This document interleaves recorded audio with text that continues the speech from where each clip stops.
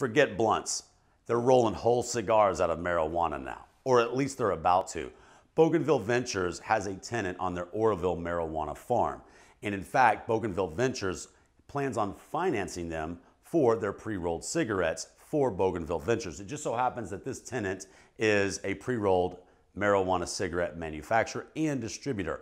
And while they're sourcing marijuana for this year's production line, they know that next year Bougainville's crops are going to be coming in. In fact, they're anticipating a great crop. So this is a big event coming for anybody who likes cigars. Why? Just like any other cigar lover, some come in packages of 3, others come in very premium sizes and, well, cost too.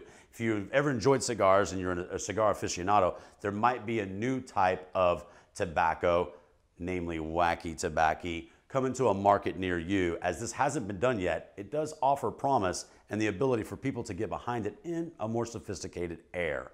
Pardon the pun. Josh Langford reporting, Market News First, MN1.com. Be truly informed.